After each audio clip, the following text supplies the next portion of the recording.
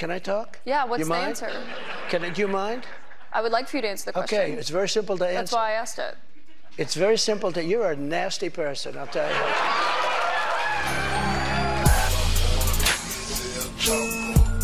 Did you guys watch any of the Trump town hall last night? I mean, no, I only saw clips of it on Twitter. I didn't watch it because I'm not a journalist who's horrified by it. I mean, what was the point of this? I mean, it might as well just have been like, oh, Trump exists. Yeah. Did we really have to do this again? Like, oh, he lies a lot, and CNN they had Caitlin Collins fact check him a lot, but they put him in front of a favorable audience. So, it seemed like they were endorsing his message, and now we're going to write a bunch of articles about how that's bad. Haven't we seen this before? Can we just have anything new? No, yeah, Felix, I really got the impression that like seeing this and the reaction to it really gave me the impression that Trump could easily win 2024 and become president again, because I feel like we're just it's this time loop that we're stuck in. And I didn't know that it was like an audience of only Trump supporters, which seems, I don't know, perhaps unethical for CNN to agree to that. But hey, they wanted the ratings. They wanted Big Donnie on TV, and they got it. And I'm really enjoying all of the Monday morning quarterbacking from the journalism quarters about saying they blew their opportunity to fact check Trump, or they should have interviewed him like this or that, or here's the strategy. You have to keep pressing him. And I'm like, okay, here's what they should have done.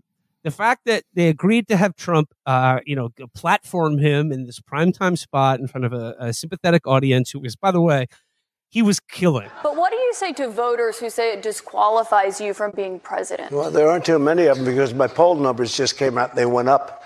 Okay. He was killing like Martin Lawrence at Def Jam. It was like they were hooting like an episode of Maury when he was talking about her cat's name was Vagina. The judge wouldn't allow us to put that in. Her dog or her cat was named Vagina. The judge wouldn't allow to put that in.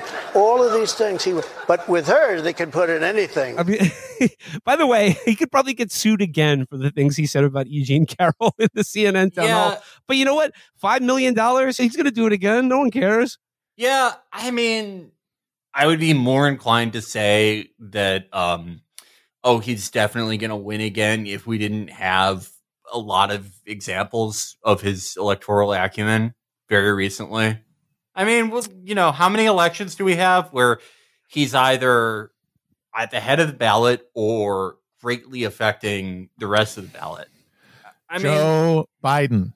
That's the argument for him maybe winning again. Right. And it's a strong one.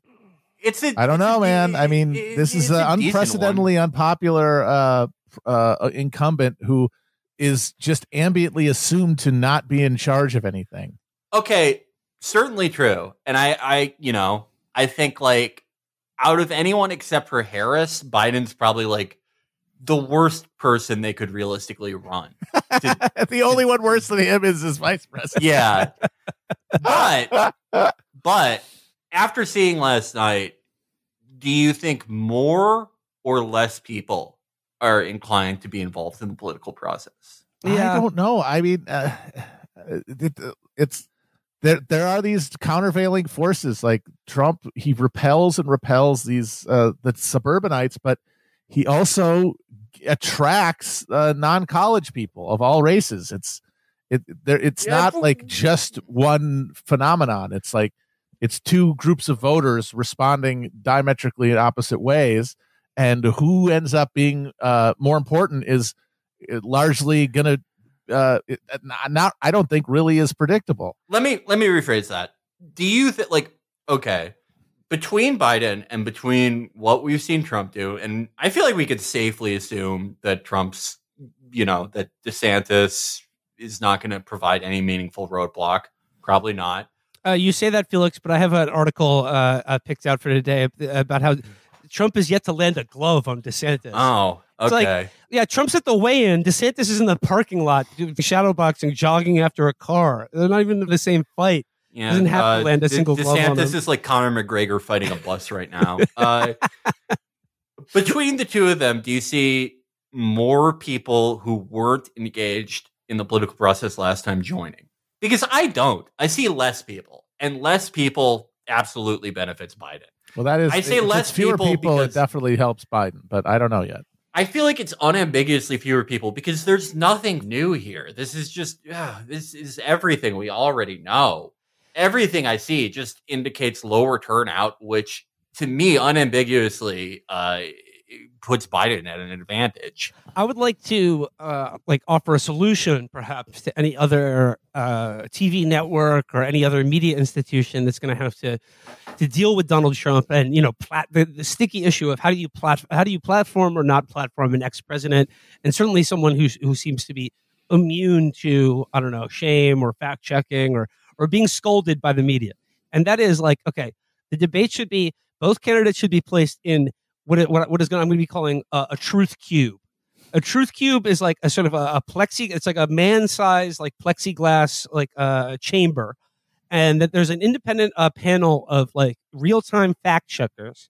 And if either of the candidate, but like Trump especially, if he says something that is factually untrue, about a foot of water is piped into the truth cube, and then just like if he can lie. But after about 4 or 5 lies, that water is going to be at like chest level. And, if he keeps going, like there's no escape from the truth cube, and he will, just drown on national television. Or maybe some sort of. It's also an opportunity for him to show America the skills that had him named at one time the greatest baseball player in New York. Trump, he's still got these, just seeing him give basically a 5-minute unbroken monologue in response to his recent conviction in civil court for sex abuse. Give a 5-minute unbroken monologue about how he doesn't use the bathrooms at Bergdorf Goodman. It's got that old Donnie Trump feeling to it. It's going to be, it's a potent mix. It's going to be hard to stop. And I also enjoyed him taking the time to advertise Truth Social. During his interview, he says, "I only use Truth Social. It's much better." He did call Caitlin Collins a nasty person, and they did try to pin him down on whether he wants Ukraine to win the war. I thought that was funny, and that he was a big fan of a lot of the January 6 people are probably were there. It was a beautiful day for me. He has proven that he is immune to like any of the things that the media has like.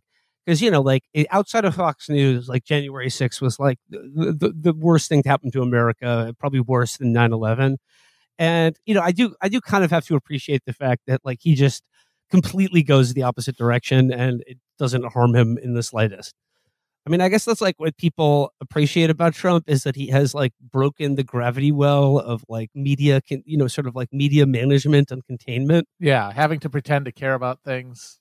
That like one thing that really made me think that DeSantis was not going to have it even before pudding gate and the head bobble thing that he does, and he can't stop doing either. Like they could tell him not to do that all he wants. He's only going to do it more.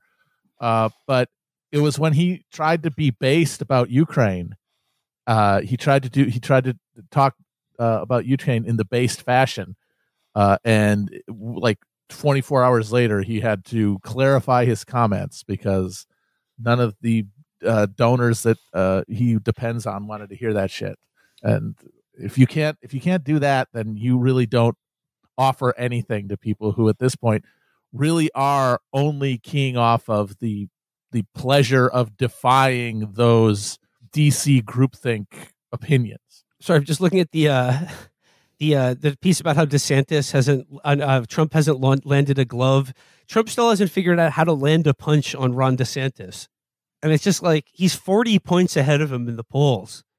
He doesn't exactly need to be throwing haymakers to knock him out here. Well, he hasn't. I mean, how do you say he hasn't landed a punch? He won't announce. He's not technically in the arena. Well, just wait.